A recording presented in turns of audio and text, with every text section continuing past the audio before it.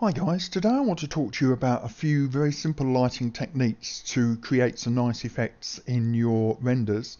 And I also want to talk about a serious bug in the rendering in the preview engine for Poser and to ask if any of you know how to fix it.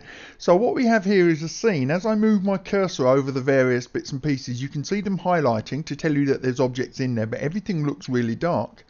But if I do render here, you'll very quickly see that in actual fact the amount of light in the scene is plenty high enough to be showing up in the preview, but for some reason the preview is not showing a remotely accurate amount of light for this scene. There's one little tip that I can give you here. If you do get this bug, and I've had this turn up on lots of interior scenes when I'm trying to use external infinite lighting, one solution is to create another light in the scene inside the darkened area. So I've got a light here called temp, which I just turn on. At the moment, obviously, I can't see to navigate and arrange stuff, so I just create a point light inside here, and then I can turn that light off for rendering and on while I set my scene up. So just a little way to get around this while you set your scenes up. So before I go any further, what we have here is a scene with a infinite light outside, an ambient light over here with an actual light around it. So the ambient light is making the shade kind of bright and reflect off of here, but I've also got an actual light. So it'll be easier if I just show you in the actual scene. So I've just gone to my main camera, and you can see here what we have here is a house. It's kind of useful house because all of the walls and stuff and the windows are, you can make them invisible, but the trouble is what it gives you is this situation. If I look at here, so the house is a series of props, and look, there's millions of props here, and that makes it unwieldy, but there isn't really an easy solution if you want to have the customizability to be able to switch every single component on and off. So anyway, what we have here is a house with a dummy floor and some dummy plants out here, so that when you see through the window here, they pick up these plants. I have a pterodome background, sky dome here, but if I turn this sky dome off, it makes no difference to the interior. So you can see it, there's plenty of light here. And what I have is an infinite light shining down from this direction. You can tell by how brightly lit that window is. The infinite light here, I'll just show you that, has these parameters here, nothing special, and an intensity of 200, so you know, brighter than usual. I also have a little spot here shining on the plants just so that they kind of show up from the inside, and then I have that little light on the inside which I showed you before. But you can see already that the light is not bouncing around inside that scene, which implies to me that Poser is not handling bounce lighting properly. If I take the ceiling off here, see if I can select the ceiling here. If I take the ceiling off here, or hide it at least, you can see that light does actually shine down into the scene, but even here there's no bouncing happening. So I don't know if this is a problem with the Poser 12 or if it's some other issue. So far as I'm aware, the preview lighting is controlled by preview settings here, and you can see I've got hardware ambient occlusion, hardware shadows, hardware shading, all of this good stuff on. It's using my hardware OpenGL. So far as I can see, there's nothing here that's creating that weird over darkening here. There's no it's just not shining through the window. Look, if I come around here, you can see the windows are transparent. I actually changed them to a cycles window or superfly window. This one's whatever it was before, Firefly window. but it's just not lighting. Anyway, to talk about the techniques that I've done to create that lighting, what I wanted to do, I'll just show you that render again. We've got this beautiful soft lighting coming through the window here, which is creating these shadows. Now, there is another way that you can create shadows, but not realistic scene shadows. So these shadows here, if I return, oops, daisy. If I return to my scene, are actual shadows of this window frame, which just adds a lot of interest to your scene. So you will see here that this is a realistic impression of the window frames. And why that's useful is if you start to, for start, you can cast it over people to create moodiness. You know, like that kind of that noir lighting that you sometimes get in detective type movies. You know, detective type scenes where it's raining out and you know it's the outside lights are shining through the windows and creating that really moodiness to create a dark atmosphere. So for start, I can change the outside lighting angle, the infinite light, so that these shadows here fall on the face or fall off the face and create interest there. Now you could create a similar-ish effect by going into materials and going to your lights, and with a spotlight. Doesn't really work with infinite light because the scale is all wrong, but say with a spotlight, and then you can add a bitmap.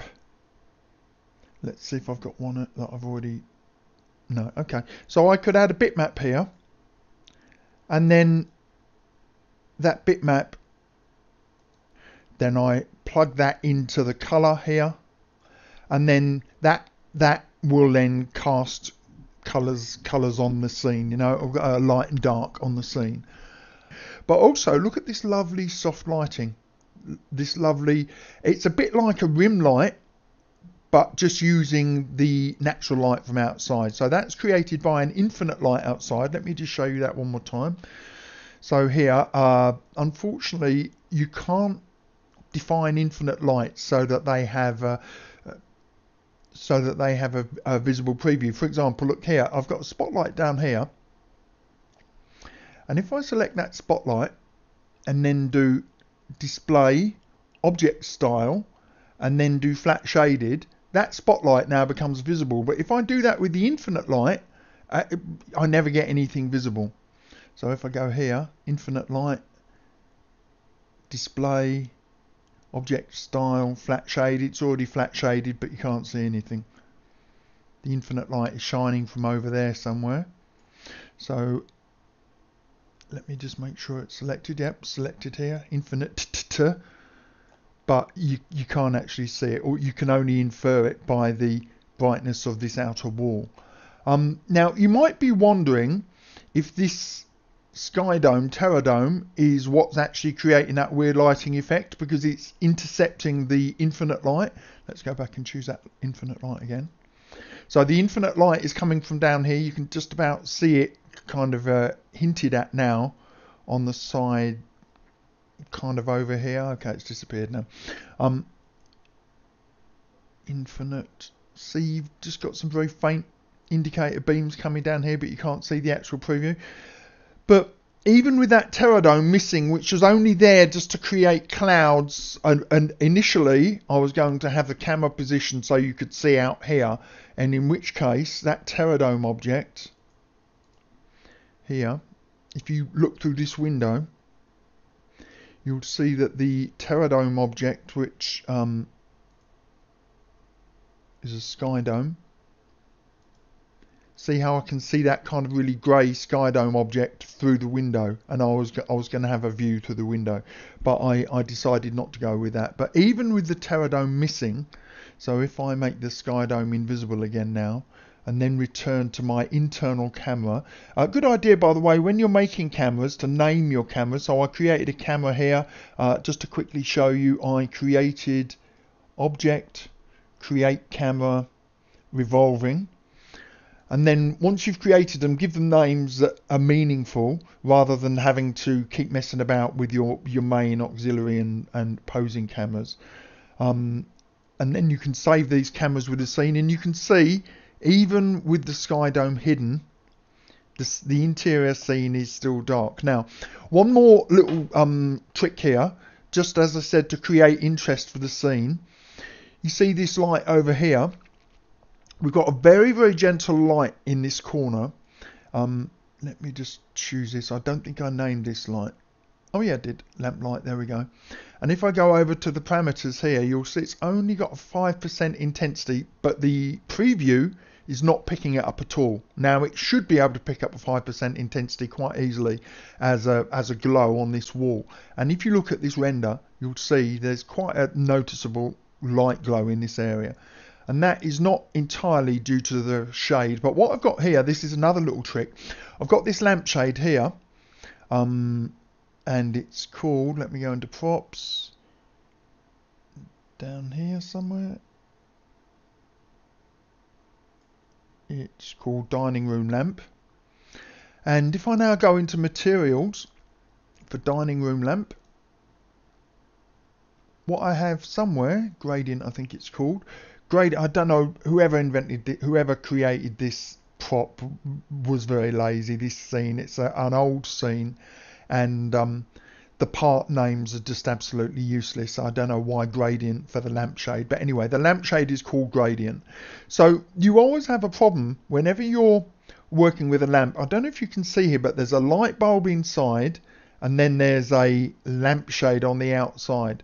And if you want the lampshade to glow as if there's really a light in it, the best way is to turn it into an ambient light. So here we have this kind of orangey colour, and then I've created an ambient value of 2, and what that does is it means that that lampshade kind of glows as if it has its own illumination.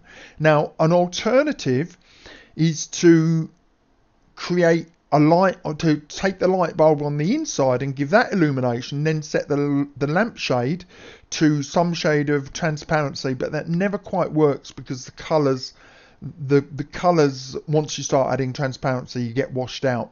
So it's easier just to take the lampshade and create that lampshade with an ambient light here.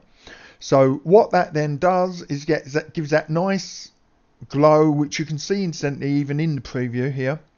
You can see that because it's ambient now, and then when you render it, that lampshade has some life to it. And then I've got a fake light in there as well, which you can now see previewed, which is bigger than both the lampshades. So it's kind of casting that little glow here. So there's just a couple of tips, guys, on how to give nice soft lighting in the scene. The reason that I added this was because I'm looking for this kind of just about to start evening lighting or early morning, but given the figure's posture, you'd say probably evening. Then I've got as you saw, a spotlight outside which is shining on these trees, so you can see the trees and bushes. And you don't have to have these in the, in the scene. It looks as if these are right up against a window because of the scale of them, but they don't have to be positioned exactly where they realistically would. If I move this tree up close, how it looks in the render here, then the scale of it would be too big. So don't get too constrained by realism, but just move your stuff around wherever it works for your scene. And there you go. That's the end scene. If anybody's got any ideas at all about why the preview for this is black, let's go back to my interior camera, sorry. So I've got camera view here, interior camera. You can see that's black. If you've got any idea about why this is black and there's no bounce light showing off, I'd really appreciate it. It's certainly not it's not any of the main settings that I can see. There's nothing in preferences that I can see that would affect that. I think that's just a yet another poser bug, to be honest. But I think that you'll agree that the end results, regardless of why it's doing it, are quite pleasing, and hopefully that gives you some ideas about using infinite lighting through a window. And as I said, I've changed the default firefly glass here. Oh my goodness, my words are getting mixed up. I've changed the default firefly glass to I don't know what even I don't even know what kind of glass that is actually. The fact that I can see it in the scene actually suggests that it's not Superfly glass, because that would show up as solid white. So in actual fact, this is the cycled Superfly glass. This is old style glass, just simple transparency, I suspect. Let's have a little look in the material room. Glass, yeah, just simple transparency. I think I was trying to eliminate any problems that could be creating this darkness here, but I never did. I never did manage it. So even removing the window here, if I just go up here, if I take this window, just in case anyone is going to suggest that, let me just select dining window. If I make that invisible and then go back to my other camera, still dark inside, even though on this view the light's actually shining in. So if you have any ideas, guys, I'd appreciate them. If not, hopefully the infinite light and the ambient light tips will do you some good, and I will speak to you again sometime soon.